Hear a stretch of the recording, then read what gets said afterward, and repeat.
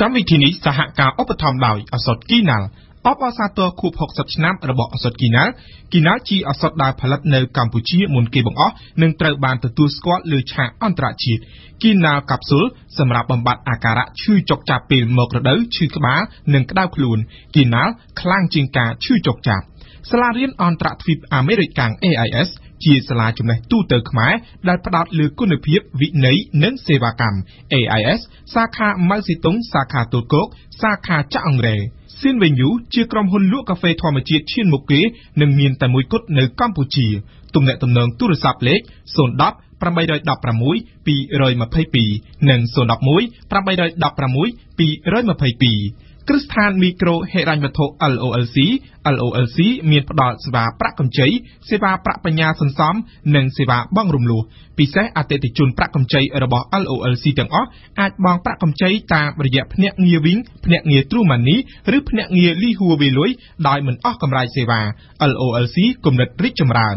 សាកលវិទ្យាល័យឯកទេសនៅកម្ពុជា CUS សិក្សាដើម្បីគុណភាពសិក្សាដើម្បីសមត្ថភាពវិជ្ជាជីវៈសិក្សានៅ CUS និងសាជីវកម្មរីណៃជប៉ុនមានអាយុកាលជិត100ឆ្នាំមានជំនាញផលិតម៉ាស៊ីនទឹកក្តៅនិងចង្ក្រានជាប់លេខ1នៅប្រទេសជប៉ុនអាចជួលដុំនិងរាយតាមដេប៉ូក្នុងក្រុងភ្នំពេញនិងតាមខេត្តនានាឬតាមរយៈទូរស័ព្ទលេខ012 35 49 45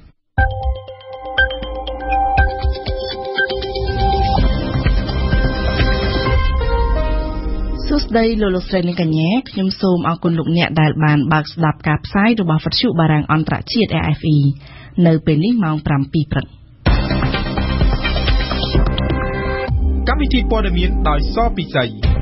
ក្រសួងការបរទេសកម្ពុជាហៅការលើកឡើងបញ្ហាលោកកឹមសុខារបស់ស្ថានទូតអាមេរិកជាទង្វើខ្វះការទូតនិងមិនគោរពអធិបតេយ្យកម្ពុជាអ្នកនាំពាក្យថាកម្ពុជាមិនចាញ់ប្រៀបលើកិច្ចព្រមព្រៀងអនុគ្រោះពន្ធកម្ពុជាវៀតណាមនោះទេលោកស្រីមីកែលអំពីវនីវឲ្យរួមគ្នាកាត់បន្ថយអាវុធរាប់ទាំងចិនរុស្ស៊ីនិងអឺរ៉ុបទូគីមិនបដូរជំហររឿងទិញមីស៊ីលពីរុស្ស៊ីទេ RFIឆ្លើយតបនឹងសេចក្តីថ្លែងការណ៍របស់ស្ថានទូតអាមេរិកប្រចាំនៅកម្ពុជាកាលពីថ្ងៃទី15កុម្ភៈដែលបានចាត់ទុកការឃុំខ្លួនលោកកឹមសុខាប្រធានអតីតគណៈបក្សសង្គ្រោះជាតិថាជាការឃុំខ្លួនដោយអយុត្តិធម៌នោះក្រសួងការបរទេសកម្ពុជានៅល្ងាចមិញនេះបានចេញសេចក្តីថ្លែងការណ៍តបវិញដោយបង្ហាញពីការភ្ញាក់ផ្អើលយ៉ាងខ្លាំងដោយបានហៅការបង្ហោះខ្លឹមសាររបស់ស្ថានទូតអាមេរិកនៅភ្នំពេញថាជាការបង្ហោះអត្ថាធិប្បាយតែមួយជ្រុងលើរឿងក្តីរបស់លោកកឹមសុខាតាមរយៈសេចក្តីថ្លែងការណ៍ដដែលក្រសួងការបរទេសកម្ពុជាបានសម្ដែងក្តីព្រួយបារម្ភនិងចាត់ទុកកាយវិការរបស់ស្ថានទូតអាមេរិកនៅកម្ពុជាថាមិនមានលក្ខណៈការទូតនិងមិនគោរពចំពោះអធិបតេយ្យភាពរបស់កម្ពុជាក្រសួងការបរទេសតាមរយៈសេចក្តីថ្លែងការណ៍ដដែលក៏បានឆ្លៀតរំលឹកទៅស្ថានទូតអាមេរិកប្រចាំនៅកម្ពុជាអំពីមាត្រា41នៃអនុសញ្ញាទីក្រុងវីយ៉ែនឆ្នាំ1961ស្តីពីទំនាក់ទំនងការទូតដែលតម្រូវឲ្យស្ថានទូតអាមេរិកមិនជ្រៀតជ្រែកកិច្ចការផ្ទៃក្នុងរបស់កម្ពុជាឡើយសូមជម្រាបជូនថាស្ថានទូតសហរដ្ឋអាមេរិកប្រចាំនៅកម្ពុជាបានរំលឹកជាថ្មីពីការឃុំខ្លួនលោកកឹមសុខាប្រធានអតីតគណៈបក្សសង្គ្រោះជាតិជាការជាប់ឃុំនៅក្នុងផ្ទះរបស់លោកបន្ទាប់ពីផ្ទេរពីពន្ធនាគារត្រពាំង plong ជាប់ព្រំដែនវៀតណាមដែលសរុបមកទល់ពេលនេះគឺមានរយៈពេលជិត18ខែហើយអង្គប៊ុនថនដីកាតើអ្នកមានដឹងទេថាលោកកឹមសុខាបានជាប់ក្នុងការឃុំឃាំងជិត18ខែមកហើយវាមានរយៈពេល530ថ្ងៃនៃការជាប់ឃុំនេះជាការលើកឡើងនៅលើទំព័រ Facebook ផ្លូវការរបស់ស្ថានទូតអាមេរិកប្រចាំនៅកម្ពុជាកាលពីម្សិលមិញស្ថានទូតអាមេរិកបានចាត់ទុកលោកកឹមសុខាថាជាមនុស្សស្អាតស្អំដែលត្រូវបានឃុំខ្លួនដោយអយុត្តិធម៌ក្រោមការចោទប្រកាន់មិនពិតមិនមានភស្តុតាងណាមួយប្រឆាំងនឹងគាត់ឡើយហើយក៏មិនទាន់មានការកំណត់បើកសវនាការកាត់ទោសគាត់ដែរគ្មានភស្តុតាងគ្មានសវនាការកាត់ទោសគ្មានយុត្តិធម៌នេះជាការគូបញ្ជាក់បន្ថែមរបស់ស្ថានទូតអាមេរិកដដែលការរំលឹកជាថ្មីទៀតរបស់ស្ថានទូតអាមេរិកបែបនេះគឺនៅខណៈពេលដែលការពន្យាពេលឃុំខ្លួនបណ្ដោះអាសន្នរហូតដល់18ខែនោះនឹងត្រូវផុតកំណត់នៅថ្ងៃទី3ខែមីនាខាងមុខនេះហើយ សូមជម្រាបជូនថាលោកកឹមសុខាត្រូវបានសមត្ថកិច្ចចាប់ខ្លួនកាលពីពាក់កណ្ដាលអាធ្រាត្រឈានចូលថ្ងៃទី3ខែកញ្ញាឆ្នាំ2017ដោយជាប់ប្រកាន់ថាបានខុបខិតជាមួយបរទេសរៀបចំគម្រោងផ្ដួលរំលំរដ្ឋាភិបាលដែលដឹកនាំដោយលោកនាយករដ្ឋមន្ត្រីហ៊ុនសែនក៏ប៉ុន្តែមកទល់នឹងពេលនេះតុលាការកម្ពុជានៅមិនទាន់កំណត់ពេលបើកសវនាការនោះឡើយទេខណៈដែលសហគមន៍អន្តរជាតិជាពិសេសខាងលោកសេរីនៅតែបន្តទាមទារឲ្យដោះលែងលោកកឹមសុខាឲ្យមានសេរីភាពពេញលេញឡើងវិញព្រមជាមួយគ្នានេះលោកកឹមសុខាប្រធានអតីតគណៈបកសង្គ្រោះជាតិបានប្រកាសមិនគាំទ្រការបង្កើតបញ្ហាបន្ថែមឥតឈប់ឈរនោះទេតាមរយៈមេធាវីរបស់ខ្លួនលោកកឹមសុខាបានអះអាងថាខ្មែរត្រូវតែនាំគ្នាងាកមកស្វែងរកដំណោះស្រាយវិញដោយចាប់ផ្ដើមរួមគ្នាស្រាយនៅបញ្ហាណាដែលប៉ះពាល់ដល់ប្រទេសជាតិនិងប្រជាពលរដ្ឋខ្មែរជាអាទិភាពដើម្បីមានឱកាសឈានទៅកសាងអនាគតយូរអង្វែងសម្រាប់អ្នកជំនាន់ក្រោយឲ្យប្រសើរឡើងនៅរដូវប្រាំងឆ្នាំ2019នេះកម្ពុជានឹងទទួលរងឥទ្ធិពលបាតុភូតអែលនីញ៉ូដែលបង្កឲ្យអាកាសធាតុមានសភាពក្តៅហួតហែងសីតុណ្ហភាពអតិបរមាអាចហក់ឡើងពី40ដល់42អង្សាដើម្បីបង្ការជំងឺផ្សេងៗដែលអាចបង្កឡើងដោយអាកាសធាតុក្តៅខ្លាំងក្រសួងសុខាភិបាលកម្ពុជាកាលពីថ្ងៃទី15កុម្ភៈបានចេញសេចក្តីជូនដំណឹងឲ្យប្រជាពលរដ្ឋប្រុងប្រយ័ត្នចំពោះបញ្ហាសុខភាពអំរចនាជូនព័ត៌មានលោកមុំប៊ុនហេងរដ្ឋមន្ត្រីក្រសួងសុខាភិបាលបានគូសបញ្ជាក់ថាអាកាសធាតុក្តៅខ្លាំងអាចមានផលប៉ះពាល់ដល់សុខភាពនិងអាយុជីវិតរបស់មនុស្សអាកាសធាតុក្តៅខ្លាំងធ្វើឲ្យសរីរាង្គមនុស្សបាត់បង់ជាតិទឹកជាតិអំបិលប៉ូតាស្យូមនិងម៉ាញ៉េស្យូមដែលធ្វើឲ្យរំខានដល់ចរន្តឈាមនៅក្នុងខ្លួនមនុស្សក៏ដូចជាដំណើរការរបស់ខួរក្បាលលោករដ្ឋមន្ត្រីក្រសួងសុខាភិបាលបានប្រាប់ប្រជាពលរដ្ឋពិសេសកុមារនិងជនចាស់ជរាឲ្យប្រុងប្រយ័ត្នខ្ពស់ពិសេសចំពោះការប៉ះពាល់ដល់សរសៃឈាមក្នុងខួរក្បាលដែលអាចធ្វើឲ្យពិការឬបាត់បង់ជីវិតក្រៅពីនេះអាកាសធាតុក្តៅខ្លាំងអាចបង្កឲ្យមានរោគសញ្ញាផ្សេងៗទៀតផងដែរដូចជាស្បែកឡើងក្រហមក្តៅនិងស្ងួតឈឺក្បាលវិលមុខធីងធូងបាត់បង់ការបញ្ចេញញើសទោះក្តៅខ្លាំងក៏ដោយខ្សោយសាច់ដុំរមួលក្រពើចង្អោរក្អួតបេះដូងដើរញាប់ដង្ហើមញាប់និងថប់វង្វេងវង្វាន់ដើរត្រៀតត្រួតហើយអាចបាត់បង់ស្មារតីឬសន្លប់ដើម្បីបង្ការជំងឺនិងរោគសញ្ញាផ្សេងៗដែលអាចកើតមាននៅពេលអាកាសធាតុក្តៅខ្លាំងលោករដ្ឋមន្ត្រីមុំប៊ុនហេងបានណែនាំឲ្យប្រជាពលរដ្ឋទទួលទានទឹកឬទឹកដែលមានជាតិរ៉ែឲ្យបានញឹកញាប់ត្រូវស្ថិតនៅក្រោមម្លប់ឬទីកន្លែងត្រជាក់និងជៀសវាងនៅក្រោមកម្ដៅថ្ងៃយូរពេកចំពោះការទទួលទានទឹកវិញលោករដ្ឋមន្ត្រីរំលឹកឲ្យពលរដ្ឋពិសានិងប្រើប្រាស់ទឹកស្អាតឬទឹកឆ្អិនដើម្បីជៀសផុតពីបញ្ហាជំងឺរាគរូសនិងជំងឺឆ្លងផ្សេងៗគួរជម្រាបជូនថាកាលពីខែមករាកន្លងទៅក្រសួងធនធានទឹកបានព្យាករណ៍ថានៅក្នុងរដូវប្រាំងឆ្នាំ2019នេះកម្ពុជានឹងទទួលរងឥទ្ធិពលបាតុភូតអែលនីញ៉ូដោយប្រយោលដែលធ្វើឲ្យសីតុណ្ហភាពឡើងកម្ដៅខ្លាំងពិសេសគឺចាប់ពីចុងខែមីនារហូតដល់ចុងខែឧសភាហើយសីតុណ្ហភាពនឹងហក់ឡើងកម្ដៅដល់ពី40ទៅ42អង្សាក្រសួងធនធានទឹកក៏ដូចជារដ្ឋាភិបាលបានណែនាំឲ្យក្រសួងនិងស្ថាប័នពាក់ព័ន្ធព្រមទាំងអាជ្ញាធរដែនដីគ្រប់លំដាប់ថ្នាក់ត្រូវចូលរួមចាត់វិធានការថែរក្សាទឹកទុកដើម្បីប្រើប្រាស់នៅក្នុងរដូវប្រាំងនេះកម្ពុជាវៀតណាមកាលពីថ្ងៃទី13កុម្ភៈកន្លងទៅនេះបានបន្តអនុវត្តកិច្ចព្រមព្រៀងរយៈពេល2ឆ្នាំស្ដីពីការអនុគ្រោះពន្ធលើការនាំចេញនាំចូលទំនិញរវាងប្រទេសទាំងពីរតាមរយៈកិច្ចព្រមព្រៀងដែលធ្វើឡើងនៅក្នុងជំនួបរវាងលោកប៉ានសូសាក់រដ្ឋមន្ត្រីក្រសួងពាណិជ្ជកម្មកម្ពុជាជាមួយប្រតិភូក្រសួងឧស្សាហកម្មនិងពាណិជ្ជកម្មនៃប្រទេសវៀតណាមដឹកនាំដោយលោកដូវ៉ាងហឹកកាលពីថ្ងៃទី13កុម្ភៈកម្ពុជានឹងនាំចេញទំនិញទៅកាន់វៀតណាមដោយរួចពន្ធចំនួន32បន្ទាត់ពន្ធគយរួមជាមួយកូតានាំចូលអង្ករចំនួន30,000តោននិងសន្លឹកថ្នាំជក់ 3,000 តោននៅក្នុងឆ្នាំ2019និងឆ្នាំ2020រីឯភាគីកម្ពុជាបានផ្ដល់ភាពអនុគ្រោះពន្ធក្នុងអត្រា 0% ដល់ទំនិញវៀតណាមចំនួន26បន្ទាត់ពន្ធគយឆ្លើយតបនឹងការព្រួយបារម្ភថាកម្ពុជានឹងចាញ់ប្រៀបវៀតណាមលើកិច្ចព្រមព្រៀងនេះលោកស៊ីនថៃអ្នកនាំពាក្យក្រសួងពាណិជ្ជកម្មបានបញ្យល់ថាកិច្ចព្រមព្រៀងនេះនឹងមិនធ្វើឲ្យប៉ះពាល់ដល់ការប្រកួតប្រជែងសហគ្រាសរបស់កម្ពុជាជាមួយវៀតណាមនោះទេ យើងសូមងាកមកជម្រាបជូនពីព័ត៌មានអន្តរជាតិវិញលោកស្រីអង្គែឡាមេកែលប្រមុខរដ្ឋាភិបាលអាល្លឺម៉ង់បានអំពាវនាវនៅថ្ងៃសៅរ៍ទី16កុម្ភៈថាត្រូវតែប្រឹងប្រែងក្នុងការកាត់បន្ថយគ្រឿងសព្វាវុធទាំងអស់គ្នាដោយរួមបញ្ចូលទាំងចិនរុស្ស៊ីសហរដ្ឋអាមេរិកនិងអឺរ៉ុបផងការថ្លែងអំពាវនាវនេះគឺលោកស្រីបានធ្វើឡើងនៅក្នុងឱកាសបើកសន្និសីទអន្តរជាតិស្ដីពីកត្តាសន្តិសុខដែលបានបើកទ្វារនៅក្នុងទីក្រុងមួយនេះមពិសេសជូនព័ត៌មានការកាត់បន្ថយគ្រឿងសព្វាវុធគឺជារឿងដែលតាក់ទងនឹងយើងទាំងអស់គ្នាពួកយើងនឹងសប្បាយចិត្តប្រសិនបើការចរចាស្ដីពីការកាត់បន្ថយគ្រឿងសព្វាវុធនេះត្រូវបានលើកមកនិយាយគ្នាមិនមែនតែត្រឹមរវាងអឺរ៉ុបនិងអាមេរិកទេតែត្រូវរាប់ទាំងចិនព្រមទាំងរុស្ស៊ីផងដែរ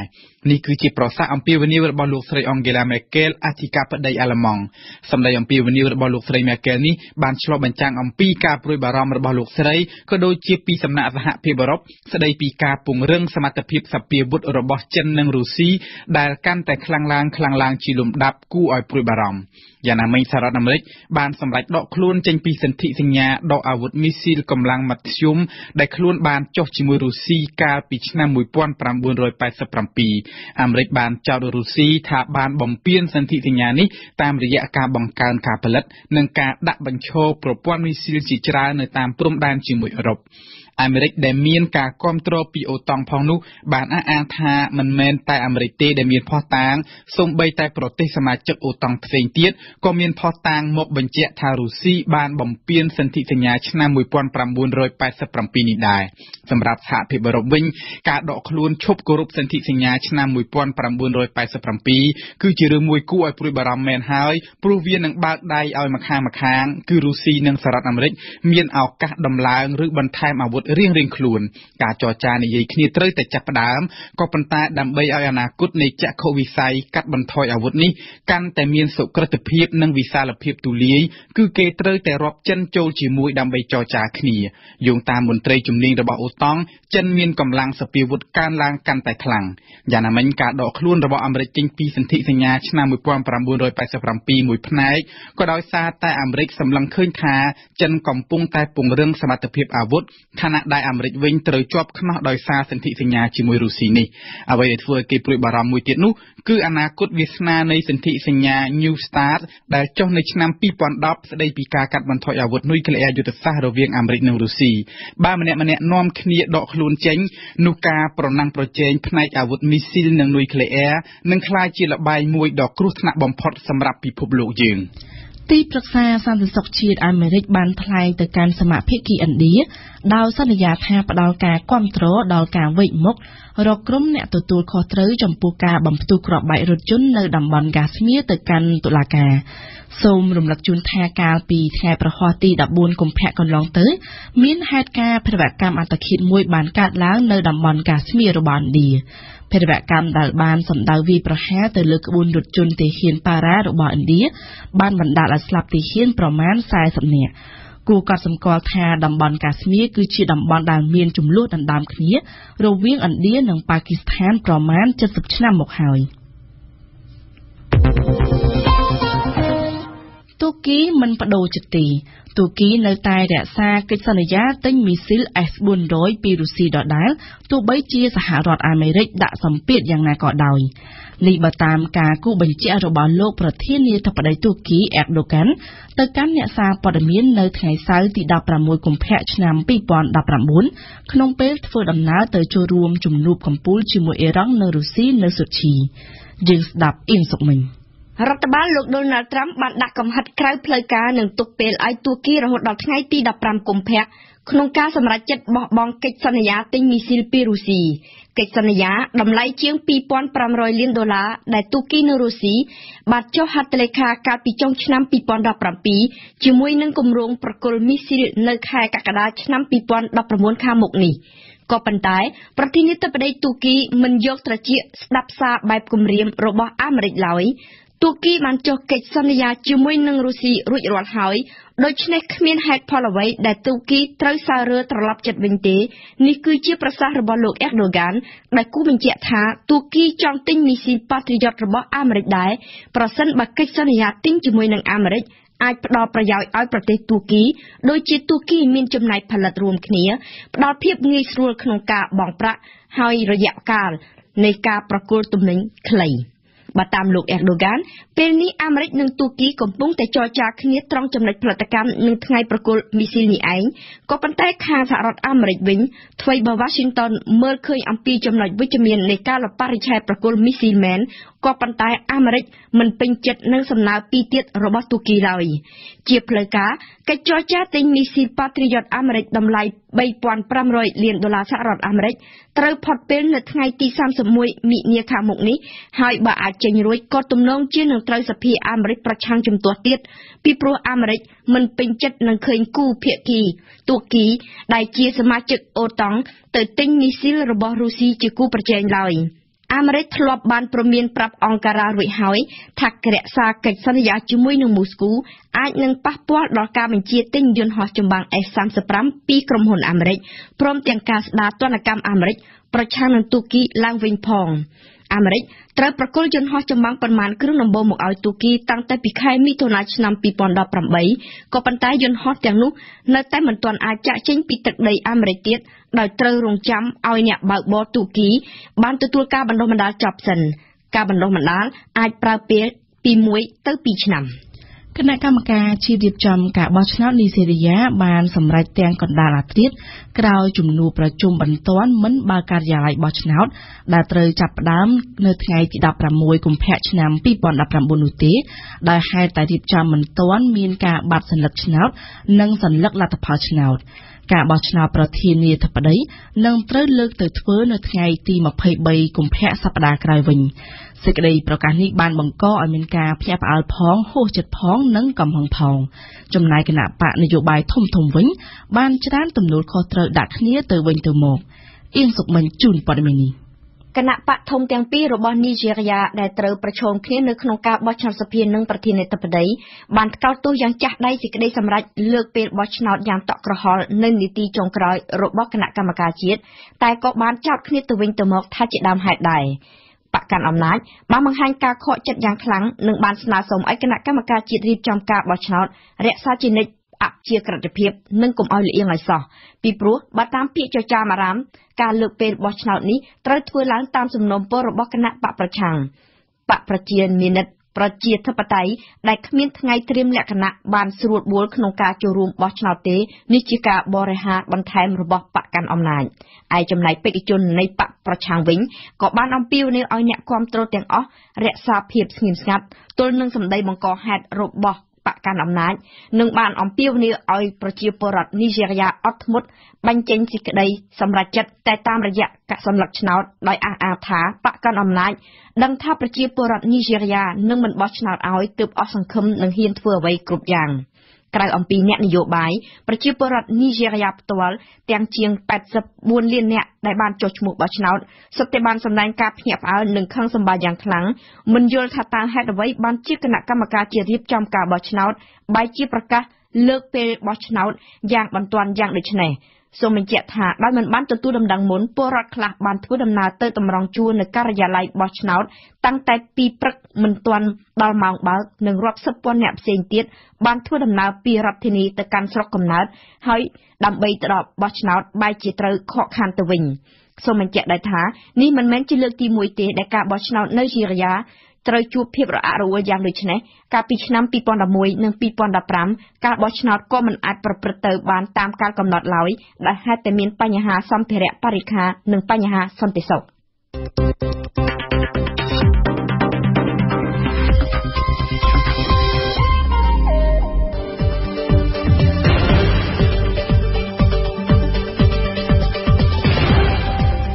បារាំងអន្តរជាតិ AFE 92 MHz នៅភ្នំពេញនិងសៀមរាប 94.5 MHz នៅបាត់ដំបងកំពង់ចាមនិងក្រុងព្រះសីហនុលោកអ្នកនាងកំពុងស្ដាប់កម្មវិធីព័ត៌មានរបស់វិទ្យុបារាំងអន្តរជាតិ AFE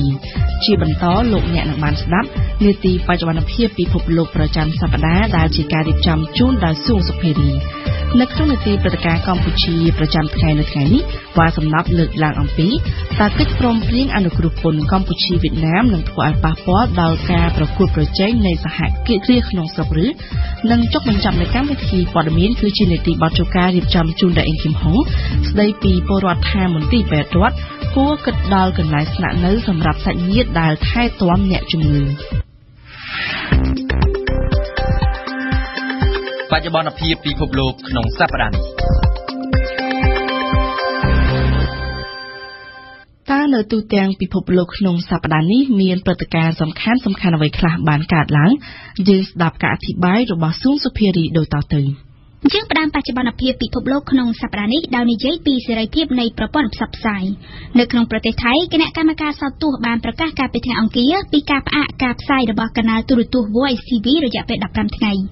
Voice TV គឺជាទូរទស្សន៍របស់កូនលោកថាក់ស៊ីនអតីតនាយករដ្ឋមន្ត្រីធ្លាក់ពីអំណាចដោយរដ្ឋប្រហារយោធាក្នុងឆ្នាំ2006ការសម្រេចនេះត្រូវបានគណៈកម្មការសោតទស្សន៍ពន្យល់ថាមកពី Voice TV បានរំលោភច្រើនដងលើច្បាប់សោតទស្សន៍របស់ប្រទេសតែអ្នកវិភាគមើលឃើញថាវិធានការមួយនេះគឺជាការតាមដាក់គំនាបលើក្រុមអ្នកគាំទ្រលោកថាក់ស៊ីនក្នុងពេលដែលការរៀបចំការបោះឆ្នោតកាន់តែខិតជិតចូលមកដល់ពលគឺនៅថ្ងៃទី24ខែមិនិនាខាងមុខសូមស្ដាប់ព័ត៌មានរបស់គុជគុណធីរ៉ាដែលវិទ្យុយើងបានចាក់ផ្សាយកាលពីថ្ងៃពុធការប្រកាសព្យួរការផ្សាយរបស់ទូរទស្សន៍ Voice TV រយៈពេល15ថ្ងៃ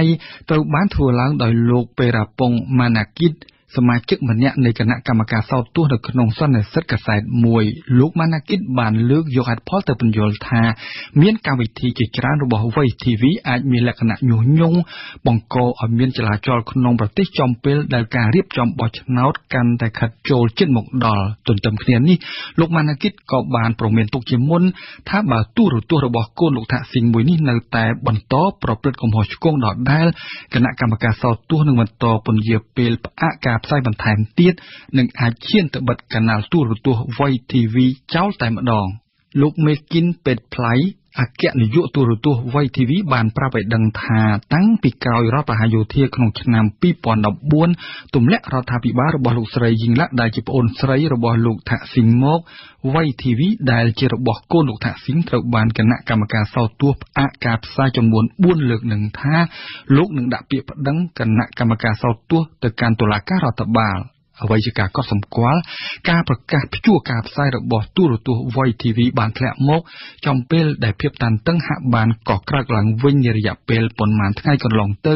រវាងក្រមយោធាដែលកំពុងកាន់អំណាចនិងក្រមសកម្មជនគាំទ្រលោកថាក់ស៊ីនក្នុងថ្ងៃសុក្រទី8កុម្ភៈគណៈបកថៃរក្សាឆាតដែលជាគណៈបកសម្ព័ន្ធមិត្តរបស់លោកថាក់ស៊ីន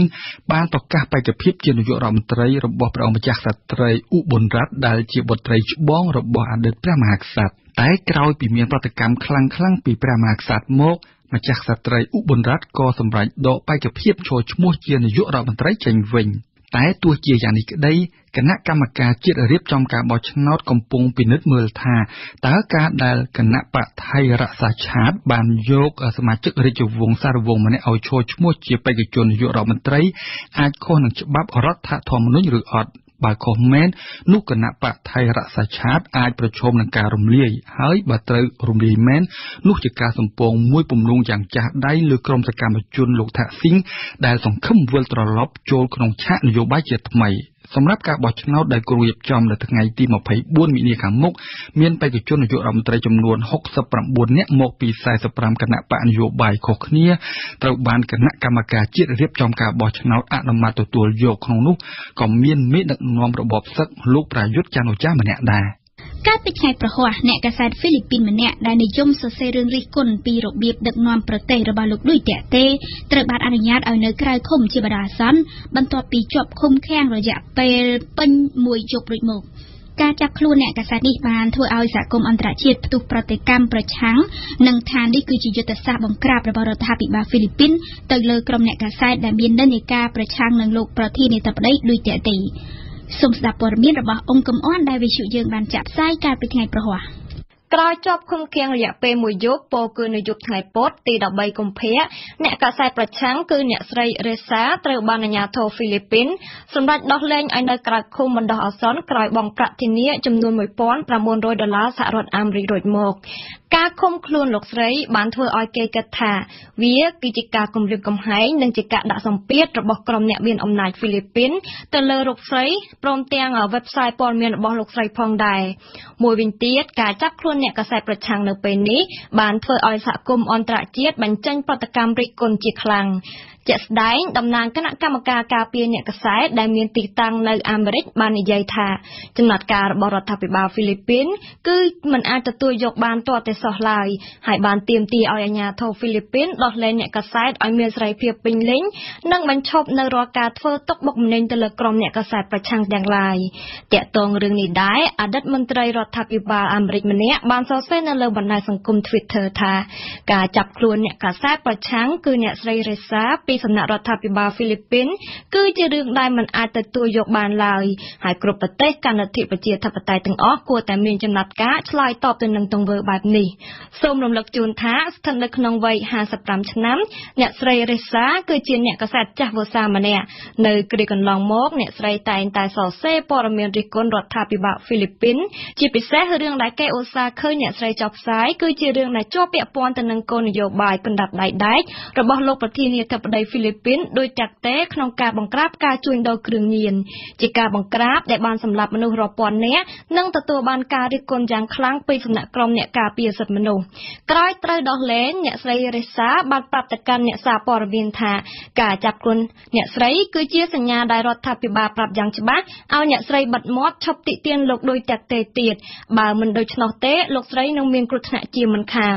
តែទោះជាយ៉ាងណាក្តីអ្នកស្រីបានអះអាងថាអ្នកស្រីមិនចាញ់សម្លុតរបស់រដ្ឋាភិបាលឡើយហើយនៅតែបន្តបេសកកម្មរបស់អ្នកស្រីក្នុងការបង្ហាញទស្សនវិជ្ជាពិតនៅក្នុងសង្គមហ្វីលីពីនតាមរយៈអាជីពជាអ្នកកាសែតបន្តទៀតលោកអ្នកនាងកំពុងស្ដាប់ការសង្ខេបបច្ចុប្បន្នភាពពិភពលោកប្រចាំសប្តាហ៍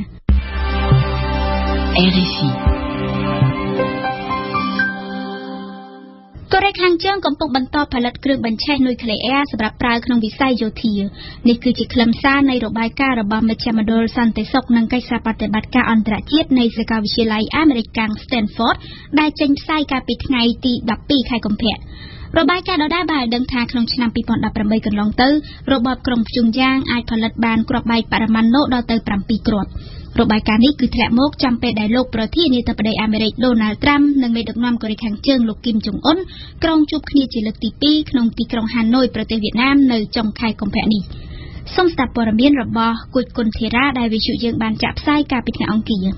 គេនៅមិនទាន់ដឹងថាតើរបាយការណ៍មួយនេះអាចនឹងធ្វើឲ្យអាក់ខានដល់គម្រោងជំនួបលើកទី2រវាងលោកត្រាំនិងលោកគីមក្នុងទឹកដីវៀតណាមនៅថ្ងៃទី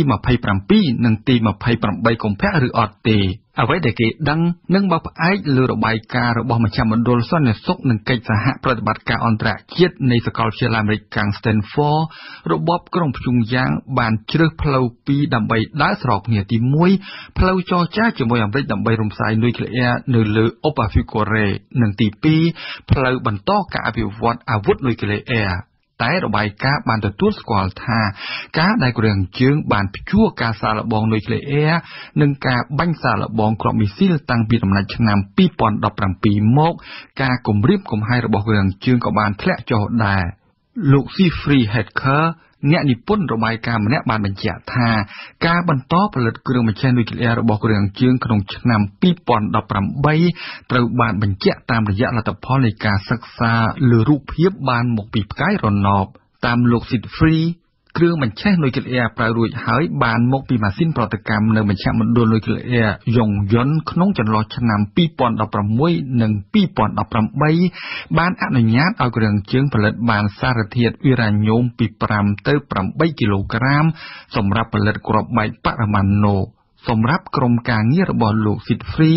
កូរ៉េខាងជើងមានគ្រាប់បែកបរមាណុប្រមាណជា30គ្រាប់ក្នុងឆ្នាំ2017តែទីភ្នាក់ងារស៊ើបការសម្ងាត់យោធាអាមេរិកបានលើកឡើងពីចំនួន50គ្រាប់ហើយសម្រាប់ក្រុមអ្នកវិភាគវិញគឺមានប្រមាណពី20ទៅ60គ្រាប់យ៉ាងណាក៏ដោយលោកស៊ីតហ្វ្រីបានគូបញ្ជាក់ជាលក្ខណៈទូទៅថាកូរ៉េខាងជើងសពថ្ងៃបង្កគ្រោះថ្នាក់តិចជាងកាលពីដំណាច់ឆ្នាំ2017តែទន្ទឹមគ្នានេះលោកស៊ីតហ្វ្រីបានយល់ឃើញថាបើគ្រាប់មីស៊ីលបំពាក់នុយក្លេអ៊ែររបស់កូរ៉េខាងជើងមិនអាចគំរាមដល់ទឹកដីអាមេរិកកាំងក៏ដោយ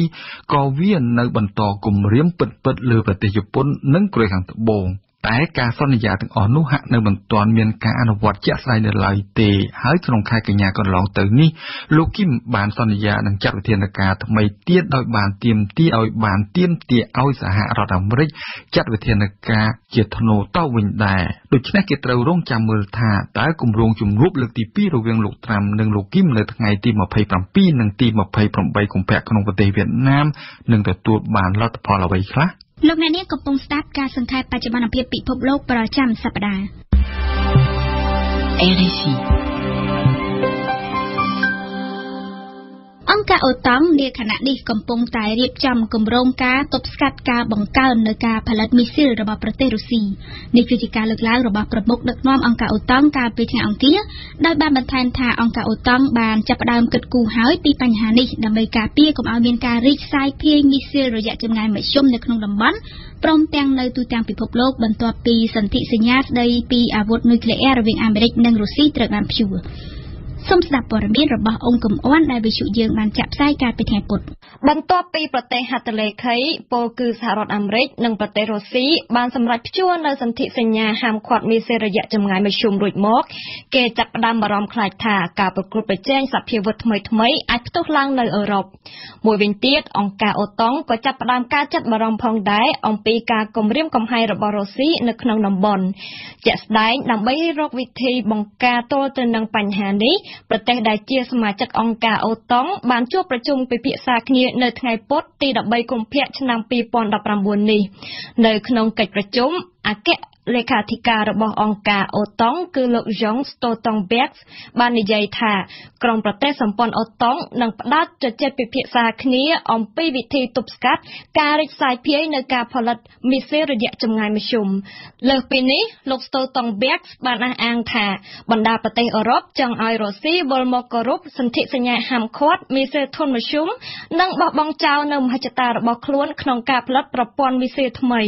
លោកបន្តទៀតថានេះមិនមានន័យថាអូតង់ចង់បង្កើនមីស៊ីលឲ្យដោយរុស្ស៊ីនោះទេក៏ប៉ុន្តែអូតង់ចង់ធានាឲ្យបាននូវការការពារខ្លួនប្រកបដោយប្រសិទ្ធភាពខ្ពស់ទល់ទៅនឹងការបង្កើនមីស៊ីលនៅក្នុងតំបន់ជាមួយគ្នានេះដែរឯកអគ្គរដ្ឋទូតសហរដ្ឋអាមេរិកប្រចាំអង្គការ NATO បានលើកឡើងថាវាដល់ពេលហើយដែលអាមេរិកត្រូវចាត់វិធានការចំពោះប្រទេសរុស្ស៊ីដែលបានរំលោភបំពានមិនគោរពតាមសន្ធិសញ្ញាលោកបន្តទៀតថានាខណៈនេះមន្ទីរបញ្ចកោណក៏បានចាប់ផ្ដើមរិះគិតផងដែរអំពីវិធីទប់ទល់ទៅនឹងការបង្កើនមីស៊ីលរបស់ប្រទេសរុស្ស៊ីគួររំលឹកជូនថាសន្ធិសញ្ញាហាមឃាត់មីស៊ីលរយៈចម្ងាយមធ្យមត្រូវបានចុះហត្ថលេខាដោយសហរដ្ឋអាមេរិកនិងសហភាពសូវៀតនៅក្នុងឆ្នាំ1987សន្ធិសញ្ញានេះហាម5មិនឲ្យមានការផលិតមីស៊ីលរយៈចម្ងាយចន្លោះពី500ទៅ5500គីឡូម៉ែត្រក្នុងគោលបំណងបញ្ចប់នូវការបង្កើនការផលិតក្បាលកាំជ្រួចដ៏មានគ្រោះថ្នាក់នៅក្នុងទឹកដីអឺរ៉ុបយើងបញ្ចប់ការសង្ខេបបច្ចុប្បន្នភាពពិភពលោកក្នុងសប្តាហ៍នេះដោយនិយាយពីសហភាពអឺរ៉ុបដែលកាលពីថ្ងៃប្រហ័សបានបើកភ្លើងខៀវឲ្យមានការពិនិត្យពិច័យទៅលើការចូលវិនិយោគរបស់ក្រុមហ៊ុនចិនក្នុងទឹកដីអឺរ៉ុបវិធានការនេះធ្វើឡើងខណៈដែលបណ្ដាប្រទេសអឺរ៉ុបមានក្តីកង្វល់ទ្វេឡើងចំពោះវត្តមានកាន់តែច្រើនឡើងរបស់ក្រុមហ៊ុនចិននៅក្នុងតំបន់យើងបន្តស្ដាប់ព័ត៌មានរបស់អង្គកំអន់ដែលបានចាក់ផ្សាយកាលពីថ្ងៃសុក្រនៅមួយរយៈពេលចុងក្រោយនេះសហភាពអឺរ៉ុបកាន់តែមានការព្រួយបារម្ភខ្លាំងឡើងអំពីគោលបំណងពិតប្រាកដរបស់វិនិយោគិនចិននៅក្នុងតំបន់ជាពិសេសគឺក្រោយពីបានដឹងអំពីកម្មវិធីអភិវឌ្ឍវិស័យបច្ចេកវិទ្យា 5G របស់ក្រុមហ៊ុនទូរគមនាគមន៍ដ៏ធំរបស់ចិនគឺក្រុមហ៊ុន Huawei រួចមកដើម្បីធានាសុវត្ថិភាពសហភាពអឺរ៉ុបបានសម្រេចលើសេចក្តីព្រាងនៃច្បាប់មួយជាសេចក្តីព្រាងច្បាប់ដែលតម្រូវឲ្យប្រទេសជាសមាជិកប្រគល់ឯកសារពាក់ព័ន្ធទៅនឹងការរកស៊ីជាមួយ ជាមួយនឹងក្រុមហ៊ុនបរទេសទៅឲ្យប្រទេសសហភាពអឺរ៉ុបដទៃផ្សេងទៀតពិនិត្យក្នុងករណីចាំបាច់ឬក៏ក្នុងករណីប៉ះពាល់ដល់សុវត្ថិភាពតំបន់សូមជ្រាបថាវិធានការថ្មីរបស់សហភាពអឺរ៉ុបនេះនឹងផ្ដោតសំខាន់តែលើផ្នែកសំខាន់មួយចំនួនក្នុងនោះរួមមានវិស័យទូរគមនាគមន៍បច្ចេកវិទ្យាបញ្ញាសិប្បនិម្មិតនិងមនុស្សយន្តជាដើមឡាតាក់ទងរឿងនេះដែរអ្នកជំនាញខាងពាណិជ្ជកម្មរបស់សហភាពអឺរ៉ុបបានលើកឡើងថាសេចក្តីព្រាងច្បាប់ថ្មីដែលទើបតែសម្រេចបានមានតម្លាភាពនិងមិនមែនបង្កើតឡើងក្នុងន័យរើសអើងប្រទេសណាមួយដោយចំពោះនោះទេនិងថាសេចក្តីសម្រេចចុងក្រោយគឺស្ថិតនៅក្នុងដៃបណ្ដាប្រទេសសហភាពអឺរ៉ុបទាំងអស់សូមរំលឹកជូនដែរថាតាមរយៈការបោះឆ្នោតអនុម័តលើសេចក្តីព្រាងច្បាប់ខាងលើក្នុងពេលប្រជុំសហភាពអឺរ៉ុបមានសម្លេងចំនួន500បោះឆ្នោតគាំទ្រ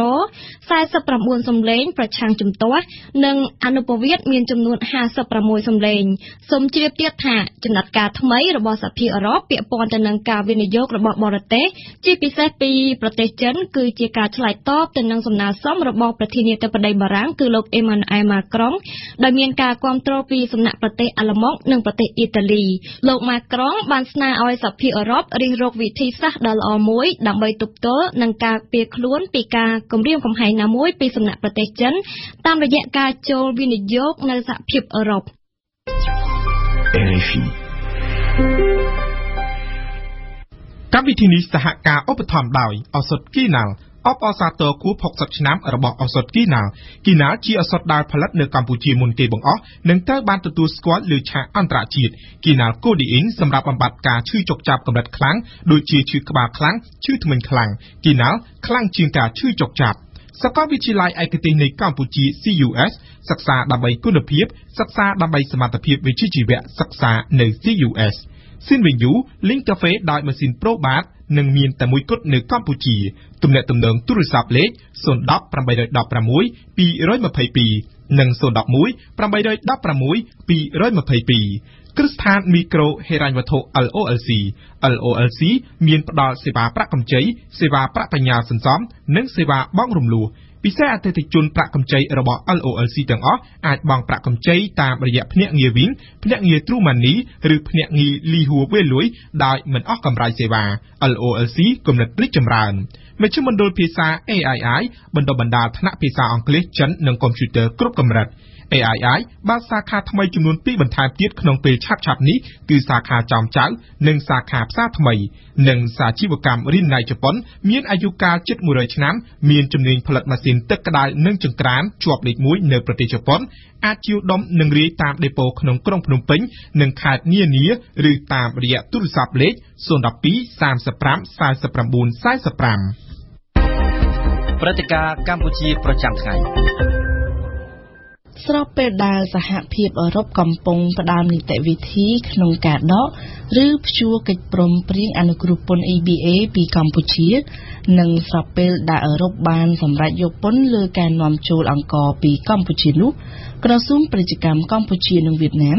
ក្រុងនឹងចុះកិច្ចព្រមព្រៀងស្ដីពីការសម្របសម្រួលជំរុញពាណិជ្ជកម្មនៅតាមបន្ទាត់ព្រំដែនដើម្បីផ្ដល់ការអនុគ្រោះពន្ធលើមុខទំនិញនាំចេញនាំចូលរវាងប្រទេសទាំងពីរប៉ុន្តែតាមរយៈកិច្ចព្រមព្រៀងនេះអ្នកសេដ្ឋកិច្ចកម្ពុជាបានដាក់ការព្រួយបារម្ភថាកម្ពុជានឹងចាញ់ប្រៀបវៀតណាមខណៈដែលជញ្ជីងពាណិជ្ជកម្មរវាងប្រទេសទាំងពីរមិនស្មើគ្នាផងនោះដូច្នេះប្រសិនបើកិច្ចព្រមព្រៀងនេះត្រូវបានចុះហត្ថលេខានឹងធ្វើឲ្យប៉ះពាល់ដល់ការប្រកួតប្រជែងនៃសហគ្រាសក្នុងស្រុកឬទេសូមស្ដាប់សេចក្តីរាយការណ៍របស់វ៉ាសំណប់ដូចតទៅ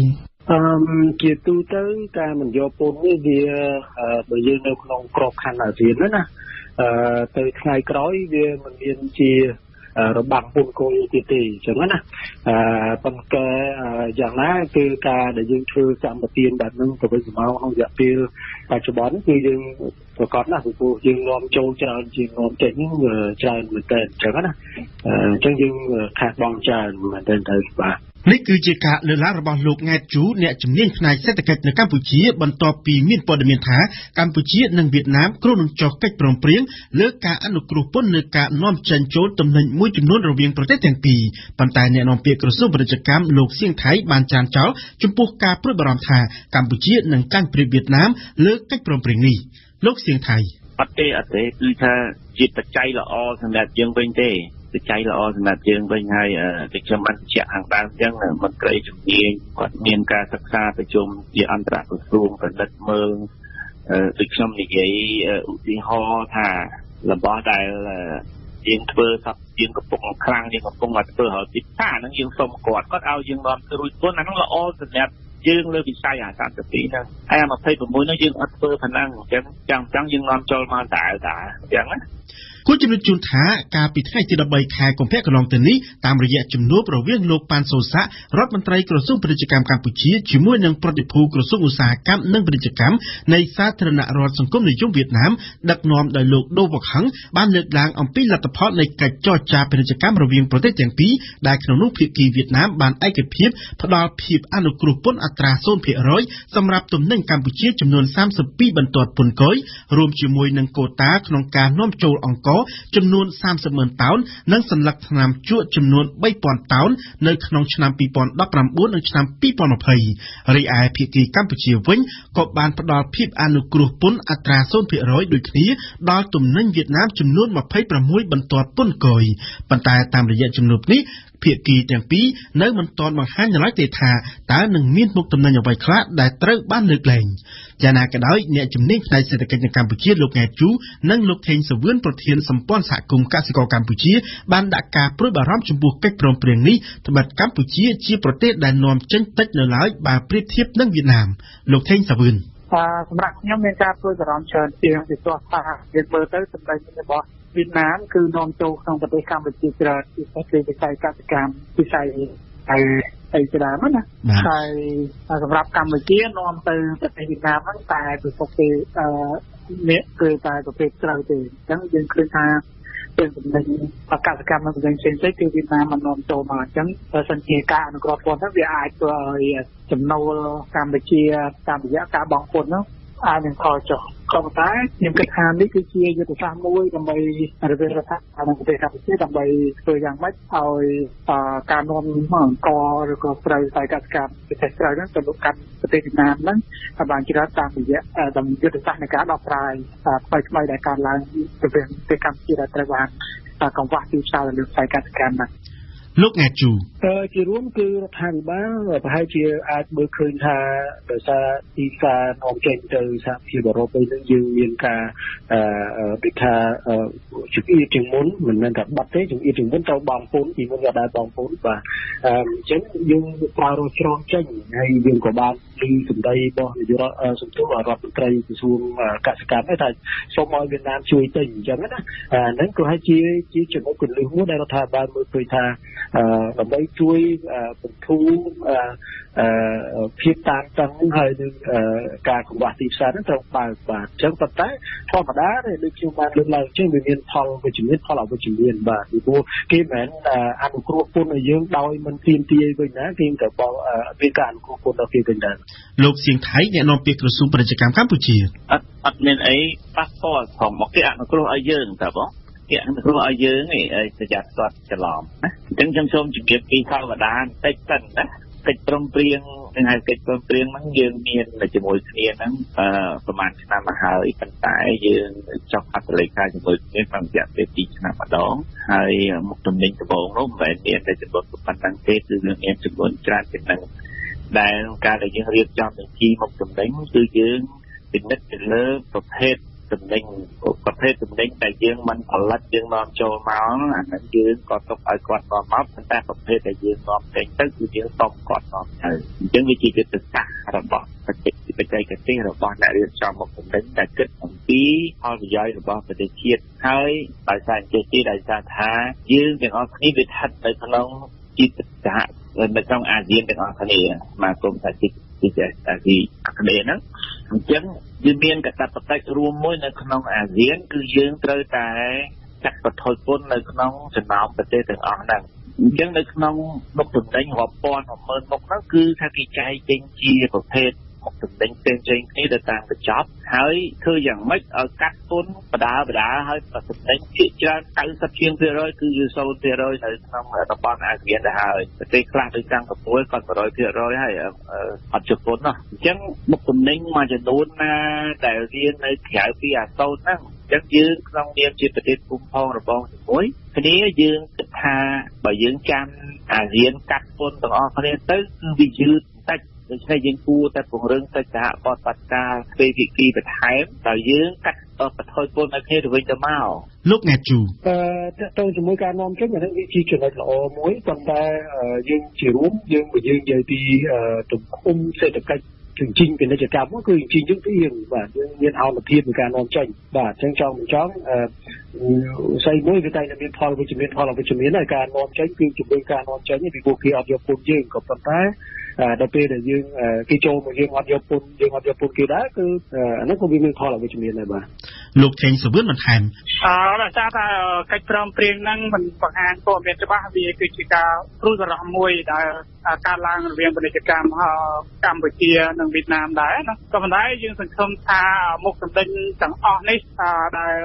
ទាំងរដ្ឋាភិបាលនិងរដ្ឋាភិបាលវៀតណាមនិងកម្ពុជាហ្នឹងបង្ហាញដល់សាធារណជនដើម្បីឲ្យអស់ការសង្ស័យដើម្បីរំលត់នឹងការធ្វើបារម្ភនានាឲ្យបន្តមានឡើងរវាងផលសម្ដែងរវាងកម្ពុជានិងវៀតណាមពីព្រោះថាបើយើងមើលវៀតណាមគឺរវាងកម្ពុជានិងវៀតណាមបើយើងមើលវៀតណាមគឺជាប្រទេសមួយដែលធ្វើការវិនិយោគឲ្យផលិតផលនៃការនាំចេញរបស់វៀតណាមមានបរិមាណច្រើនជាងកម្ពុជាអញ្ចឹងចង់កម្ពុជាយើងគឺអាចនឹងខាតបង់នៅមុខនៅចំនួនពន្ធខ្លះក៏ផងដែរលោកអ្នកជួបបន្ថែមបាទវាអាចជាមុខទំនិញមួយចំនួនគេមិនបានដឹងពីពិស្ដារដែរប៉ុន្តែគឺថាបន្ទីមុខទំនិញជាប្រហែលជា30ហ្នឹងគឺថាអាចតែវាប៉ះពាល់ដល់សម្រាប់ណាយើងមានការផលិតក្នុងស្រុកដូចគ្នាមានរដ្ឋគួរពិជ័យគ្នាអញ្ចឹងណាក្នុងន័យមួយសេដ្ឋកិច្ចយើងអាចផលិតចំនួនការនាំចូលហ្នឹងវាអាចវាជាសម្ពាធនៅក្នុងការគួរពិជ័យដល់សហគ្រាសខ្នាតតូចនិងមធ្យមក្នុងស្រុកដែរលោកសៀងថៃបានចារចោលអត់មានទេខ្ញុំសូមបញ្ជាក់ម្ដងទៀតអត់មានប៉ះពាល់ដល់សហកម្មក្នុងស្រុកទេគឺមានតែលើកកម្ពស់ព្រោះវាខ្ញុំបញ្ជាក់ខាងដើមយើងវាបើកទីផ្សារឲ្យយើងបន្ថែមបាទមានតែការលើកកម្ពស់ការផលិតរបស់យើងទៅវិញទេបាទបើសិនជាវាមិនប៉ះពាល់វាចំណុចមួយដែលល្អប្រសើរដែលសម្រាប់ឲ្យកម្ពុជាក្នុងការស្វែងរកទីផ្សារក៏ដូចជាទីផ្សារបន្ថែមក្នុងការលក់ទំនិញទៅកាន់ប្រទេសវៀតណាមហើយក្នុងនោះដែរយើងចង់ឲ្យប្រទេសកម្ពុជាត្រូវធ្វើការពង្រឹងយ៉ាងណាបន្ថែមទៀតទៅលើការនាំចេញក៏ដូចជាពង្រឹងទៅលើសហគ្រាសក្នុងការលើកទឹកចិត្តសហគ្រាសក្នុងការវិនិយោគនិងនាំចេញទៅកាន់ទីផ្សារអន្តរជាតិឲ្យបានច្រើនជាងនាំចំណេញពីប្រទេសជិតខាងមកលក់នៅក្នុងប្រទេសកម្ពុជាដូចថាកម្ពុជាយើងក៏ជាប្រទេសមួយដែលផលិតនិងសម្បូរត្រីធនធានច្រើនផងដែរនៃទាំងអស់តែតែយើងរើសមើលផលិតផលដែលយើងមិនន័យថាយើងមិនប៉ះពាល់ដល់របស់យើងយើងផលិតមើលនៅក្នុងហ្នឹងណាជាយើងអត់សិតផលិតណាទោះបីភាគច្រើនមានការផលិតប៉ុន្តែមានការផលិតតិចតួចហ្នឹងយើងនឹងទទួលរងបញ្ហាបាទជារួមណាសូមជម្រាបជូនថាវៀតណាមគឺជាដៃគូវិនិយោគធំលំដាប់ទី5របស់កម្ពុជាកាលពីឆ្នាំ2017កន្លងទៅទំហំពាណិជ្ជកម្មរវាងប្រទេសទាំងពីរសម្រេចបានគិតជាទឹកប្រាក់3.8 លានដុល្លារសហរដ្ឋអាមេរិកគឺបានកើនឡើង 29% ធៀបនឹងឆ្នាំ2016ក្នុងនោះវៀតណាមមានគម្រោងវិនិយោគចំនួន206គម្រោងនៅកម្ពុជាដែលមានតម្លៃជាទឹកប្រាក់ប្រមាណជា 3.2 លានដុល្លារសហរដ្ឋអាមេរិកខណៈដែលក្រុមហ៊ុនរបស់កម្ពុជាបានវិនិយោគត្រឹមតែ18គម្រោងប៉ុណ្ណោះនៅក្នុងប្រទេសវៀតណាមដែលមានតម្លៃជាទឹកប្រាក់ប្រមាណជាង 58.1 លានដុល្លារសហរដ្ឋអាមេរិកយ៉ាងណាក៏ដោយលោកសៀងថៃអ្នកនាំពាក្យក្រសួងពាណិជ្ជកម្មកម្ពុជាបានអំពាវនាវឲ្យប្រជាពលរដ្ឋកម្ពុជាជឿទុកចិត្តលើកិច្ចខិតខំប្រឹងប្រែងរបស់រដ្ឋាភិបាលកម្ពុជាក្នុងការជំរុញខឿនសេដ្ឋកិច្ចនិងពាណិជ្ជកម្មរបស់កម្ពុជាជាមួយនឹងប្រទេសជិតខាងនេះទាំងអាចជាកន្លងទៅយើងមានកិច្ចសហប្រតិបត្តិការជាមួយគ្នាទើបតានៃឯកតាមប្រកែកសារកម្ពុជាវៀតណាមខ្ញុំក៏បានផ្ដល់បេក្ខភាពជូនអស់លោកជាអ្នកសារព័ត៌មានឲ្យខ្ញុំសូមជឿវិនិយោគជូនប្រជាពលរដ្ឋសូមថាឲ្យយើងស្ថិតនៅលើគោលជំហរមួយដែលយើងគិតជាជាក់ទៅលើអ្នកដឹកនាំប្រទេសរបស់យើងតែគាត់ធ្វើការមានការវិនិច្ឆ័យគ្រប់គ្រាន់មិនមែនចេះតែធ្វើដើម្បីតែបានប្រយោជន៍តូចមួយឲ្យបាត់អធិបតេយ្យរបស់ប្រទេសជាតិនោះទេទីក្រុងវិទ្យាគីនេះមិនមានស្អីចងរហូតដល់ថាធ្វើឲ្យបាត់បង់ផលប្រយោជន៍របស់ប្រទេស ខាងយើងមិនធ្វើទេបើសិនជារបៀបនោះហើយនៅក្នុងនោះឯងក៏មិនមែនបើសិនជារបៀបគេថាសង្កត់មកលើយើងគឺអត់មានគេហៅមេត្រាដែលយើងសេថាបើនេះគឺយើងអាចលុបចោលបានអីហ្នឹងណាអាទឹកប្រឹងប្រែងវាអញ្ចឹងណាបើយើងមិនពេញចិត្តហើយទឹកប្រឹងប្រែងហ្នឹងគឺយើងអនុវត្តក្នុងរយៈពេល2ឆ្នាំចប់ទៅយើងចរចាគ្នាពេលដែលយើងឃើញផលប្រយោជន៍ទាំងអស់នេះយើងប្រហែលចុះហត្ថលេខាបន្តមួយគ្នាសូមជឿជាក់លើរដ្ឋាភិបាលផងយើងខ្ញុំសូមជឿលើដដែលតាមប៉ុនក៏ចាត់ដែរបាទសូមជម្រាបជូនថាកិច្ចចរចានៃកិច្ចព្រមព្រៀងស្តីពីការអនុគ្រោះពន្ធរវាងកម្ពុជាវៀតណាមនេះបានធ្វើឡើងស្របពេលដែលសហភាពអឺរ៉ុបកំពុងតែផ្តល់នីតិវិធីក្នុងការដកឬព្យួរកិច្ចព្រមព្រៀងអនុគ្រោះពន្ធ EBA ពីប្រទេសកម្ពុជានិងស្របពេលដែលសហភាពអឺរ៉ុបបានសម្រេចយកពន្ធលើការនាំចូលអង្ករពីប្រទេសកម្ពុជា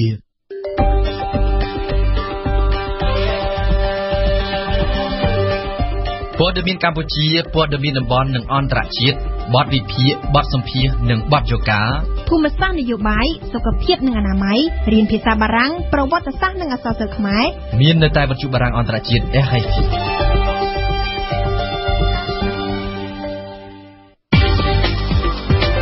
បទយោការនៅតាមមន្ទីរពេទ្យរដ្ឋមួយចំនួនត្រូវបានគេមើលឃើញថាសាច់ញាតិអ្នកជំងឺបានជ្រើសយកសួនច្បារឬចន្លោះទំនេរណាមួយនៃអគារពេទ្យជាកន្លែងស្នាក់នៅបណ្ដោះអាសន្នអ្នកស្នាក់នៅដែលភាគច្រើនឡើងមកពីខេត្តបាននិយាយដូចគ្នាថាគ្មានជំរើសទើបបង្ខំចិត្តដេកលើសួនបើទោះបីជាដឹងថាប៉ះពាល់ដល់សោភ័ណភាពក្នុងមន្ទីរពេទ្យក៏ដោយប៉ះពាល់សោភ័ណភាពមន្ទីរពេទ្យជារឿងមួយតែរឿងមួយទៀតបានប៉ះពាល់ដល់សុខភាពព្រោះតែការស្នាក់នៅបែបនេះពុំមានផាសុខភាពឡើយប្រឈមបញ្ហានេះសាច់ញាតិដែលថែទាំអ្នកជំងឺបានស្នើដល់មន្ទីរពេទ្យរដ្ឋគួរសាងសង់កន្លែងស្នាក់នៅសមរម្យសម្រាប់ប្រជាពលរដ្ឋទូទៅយើងស្ដាប់បទយោការរបស់អេងគឹមហុងដូចតទៅចាចង់ជឿខ្លួនឯងដោយសារវាក្តៅនៅនេះកន្លែងនេះចេញចើសុខអត់ស្រួលនៅផ្ទះគេងស្រួលមកនេះគេងអត់ស្រួលទេនៅផ្ទះតាក្រែមួយនេះឯងនៅល្វឹងល្វើយអញ្ចឹងទៅដល់អាណិតកូនវាកជាងពេលពេកចោលកូនមិនបានត្រូវតែមកចង់ឲ្យ15ខែ1ឥឡូវ15ខែ2មួយខែថប់ដើមឈើគឺជារៃសាក់នៅចាផ្ទះទី2របស់ខ្ញុំ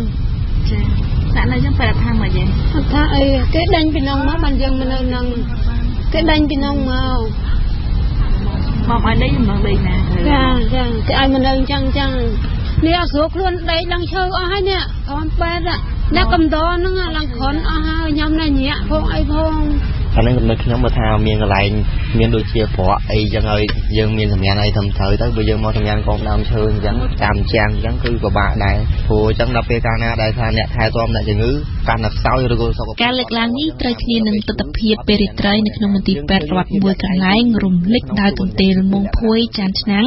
ខណៈនៅតាមអគារពេទ្យមនុស្សម្នាកំពុងលង់លក់នឹងដំណេកខ្លះអង្គុយខ្លះឈរដែលម្នាក់មើលទៅទំនងជាអស់កម្លាំងរដ្ឋប្រកាសជាមានសមត្ថភាពដើម្បីផ្ដល់កន្លែងដូចជាយើងមានកន្លែងយើងស្នាក់នៅយើងអ្នកថែទាំជំងឺណាប៉ុន្តែវាថាជាពលរដ្ឋច្រើនអញ្ចឹងក៏ពិបាកប្រយ៉ាងដែរប៉ុន្តែ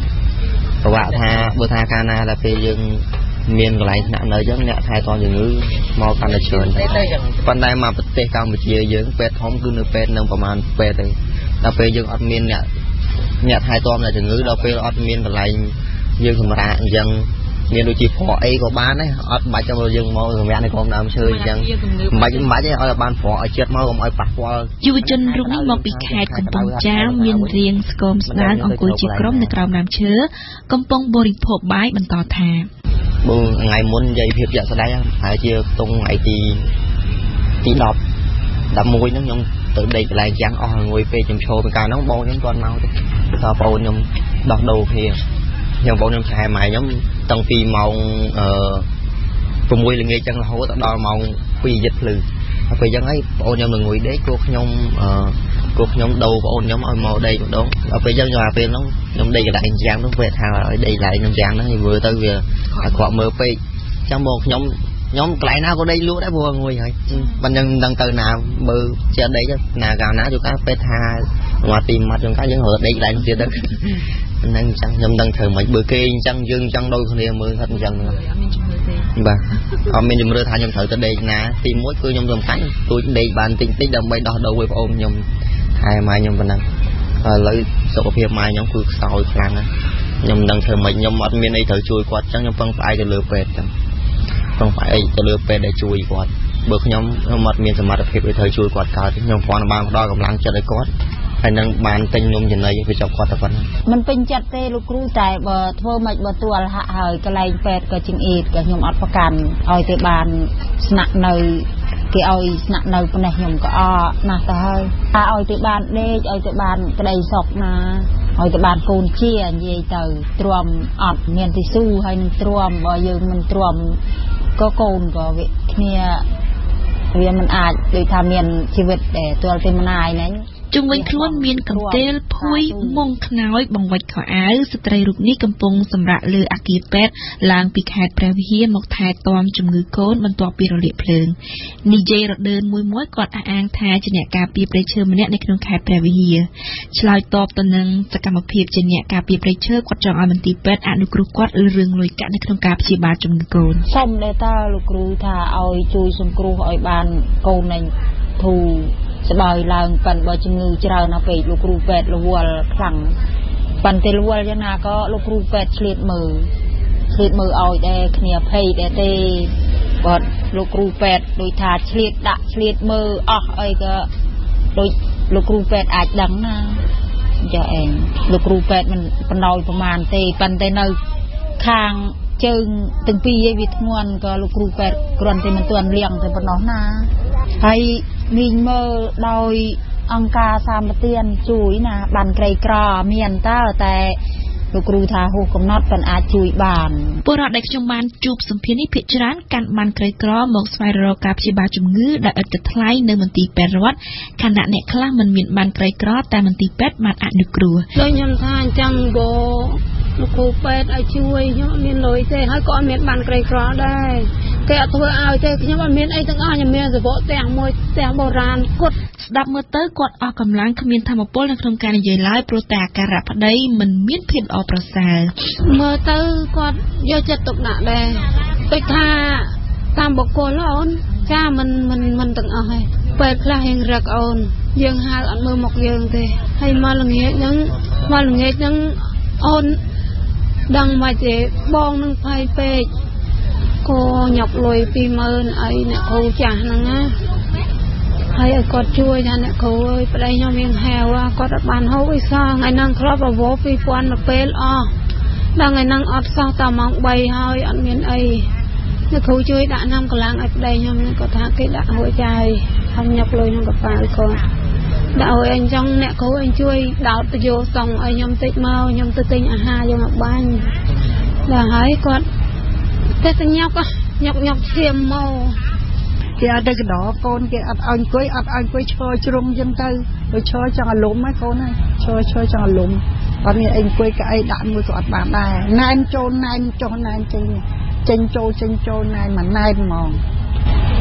តែបើយើងនិយាយអញ្ចឹងពេលគាត់ថាភាពប្រកបចាគ្នាហត់មែនគាត់ហត់មែនគាត់ពេតហត់មែនដូនចាស់រូបនេះមកពីខេត្តកំពង់ឆ្នាំងកំពុងស្នាក់នៅក្រោមដើមឈើមកថែទាំជំងឺកូនស្រីនៅក្នុងកសោមបេះដូងមកខែហើយកូនប៉ុន្តែទៅផ្ទះម្ដងអត់ជាបកមកវិញចាវាចិត្តតែញ័រហើយណែដំគ្រូហើយយកហត់អកហើយអត់ជាបកមកវិញតែកូនខ្ញុំវាមានបានក្រីក្រកូនខ្ញុំមិនណាយទេកូន2ចាំកូនរងថ្ងៃលក់នំចុកកូនអើយមកនឹងអត់មានមរាខ្លួនឯងសតមួយខែជាងហើយបានស្មាត់ធន់ហើយជួយណាហើយនឹងបងប្អូនដែលចាយក្រៅនឹងបានបងប្អូនអ្នកស្រុកអ្នកភូមិគេ10000 20000គេជួយអាណិតកូនខ្ញុំវាក្រពេកចាក កូនខ្ញុំលក់នឹងបញ្ចប់ចំកូនរៀនដល់ថ្នាក់ទី11ឥឡូវឲ្យកូនតាមរយៈការសាកសួរទៅកាន់ពលរដ្ឋមួយចំនួនពួកគេបាននិយាយដូចគ្នាថានៅពេលដែលសមាជិកគ្រួសារណាម្នាក់ឈឺពួកគេត្រូវចំណាយទាំងកម្លាំងថែទាំនិងលុយកាក់យ៉ាងច្រើនសន្ធឹកដើម្បីព្យាបាលជំងឺ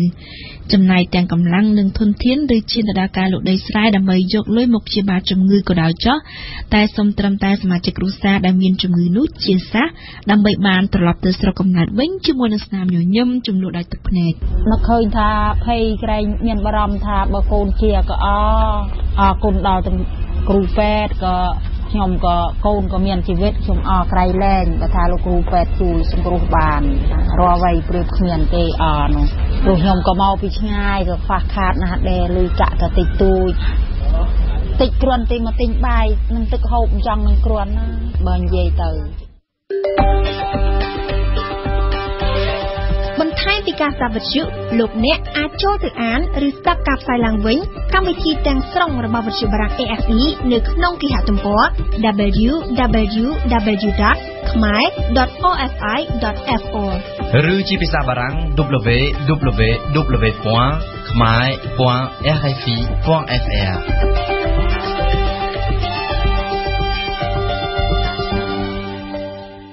លោកអ្នកស្ដាប់វិទ្យុបារាំងអន្តរជាតិ AFE ជាទីមេត្រីនៅពេលនេះកម្មវិធីព័ត៌មានរយៈពេលពេញ1ម៉ោងរបស់យើងបានឈានដល់ទីបញ្ចប់ហើយខ្ញុំសូមអរគុណភក្ដីភាពរបស់លោកអ្នកដែលតែងយកចិត្តទុកដាក់តាមដានស្ដាប់ការផ្សាយរបស់យើងចាប់ពីវេលាម៉ោង 8 ព្រឹកនេះតទៅគឺជាព័ត៌មានជាភាសាបារាំងហើយនៅវេលាម៉ោង 8:30 នាទីលោកអ្នកនឹងបានស្ដាប់ព័ត៌មានខ្លីជាភាសាខ្មែរ